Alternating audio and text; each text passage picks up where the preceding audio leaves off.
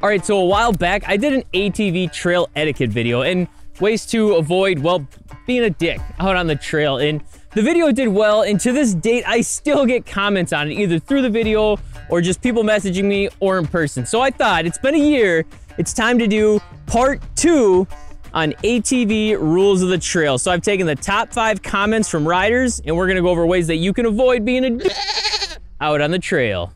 I can't say. What's up, riders? Chris with Navigate Off-Road, bringing you the best in off-road information, destinations, and reviews. I love these videos. I'm super pumped about this video, this style of video. It always generates a ton of discussion and just some funny one-liners as well. So, you know, after the video's over, head to the comments right below this video, respond to what I'm about to say, respond to each other. It's a good time, so get involved in that down below. And just all I ask is you keep it clean. Just keep it clean. We got the filters and all that stuff, so if you start throwing around the F-bomb and everything else, it's either not gonna show up or just get deleted. So that's all I ask. And real quick, we're getting started real quick. Make sure you stick around to the end, because we're also gonna cover the #1 pet peeve from the last video. And I thought I was mad, but other riders, like, they were madder than me. So we'll go over all that after we talk about the top 5, starting with this one. What a beautiful night outside. Just beautiful. Seriously? I love this song! All right, so this one might seem obvious to you, but it's obviously not to many riders, or they just don't care. And that is, when you come up to other riders or people on the side of the trail, slow down and turn the music down. So your exhaust quiets down and your music quiets down. It's a respect thing. That way they can carry on doing what they're doing and enjoying nature, and as can you. It's a great time. Slow down a little bit, enjoy Mother Nature for the 15 to 20 seconds it takes to pass them. Get a safe distance in front of them, because it's also a safety thing. You shouldn't fly by people. And then once you're far enough in front of them that your dust and dirt and rock isn't going to shoot back at them, hit the throttle, turn your music back up, and enjoy the rest of your ride if that's what you're into. Number 2.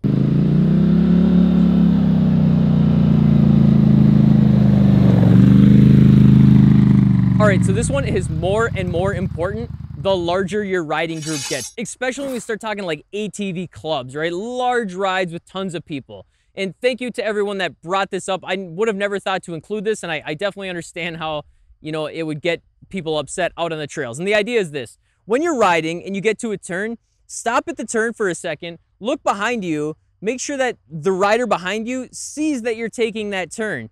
Otherwise, what happens is you zig, and by the time I get up to you, I zag and go the wrong way. Now I'm unsupervised, alone in the woods, scared.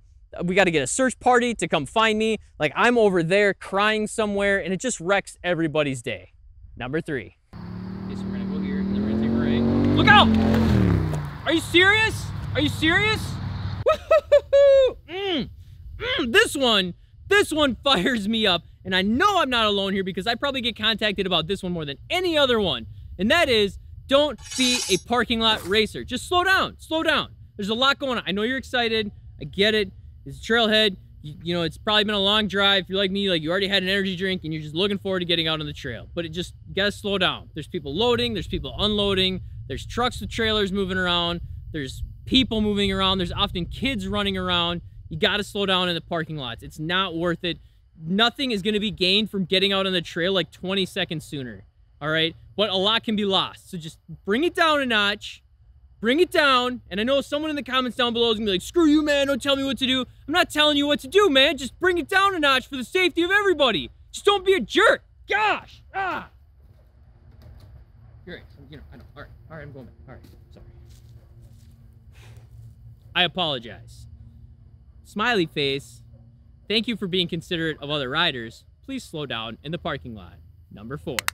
I don't even have a cutaway for this one. I really don't. I didn't want to talk about it. I almost didn't bring it up, because I know a lot of people are going to click away here, but it's become such an issue. I get comments about it. I get bombarded by it quite literally every week, and that is drinking and riding. I know you're going to click away like, screw you, it's a public service announcement, and I do what I want.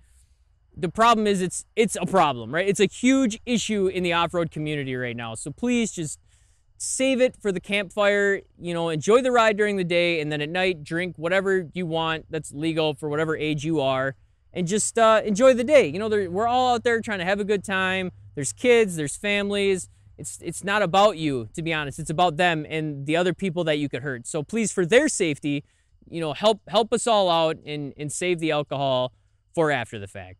Number 5. All right, so this one, first of all, I should say, if you're wondering why I keep moving, it's because the sun wasn't out and it keeps like popping up and I'm trying to run away from it for this whole video. Doesn't matter. Number 5, I'm a huge offender of. So let me just, as a rider, let me apologize to you for this one. And that is not having your headlights on when you're out on the trail.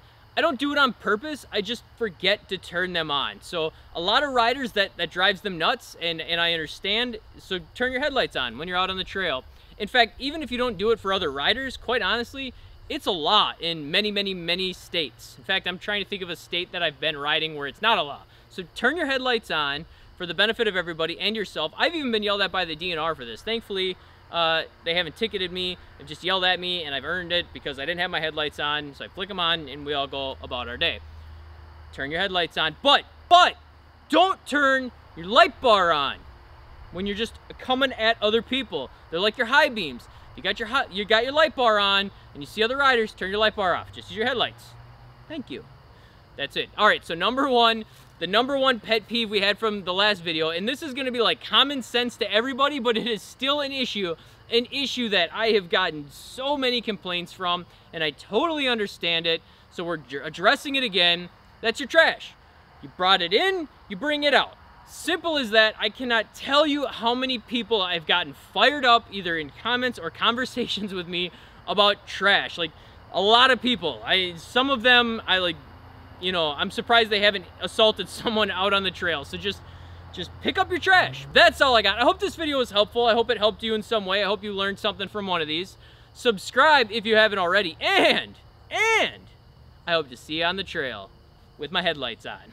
Oh, and by the way, click this video if you want to see our first one. Click this video up here. Or just to see our latest video, click this guy down here. All right. Good night, everybody.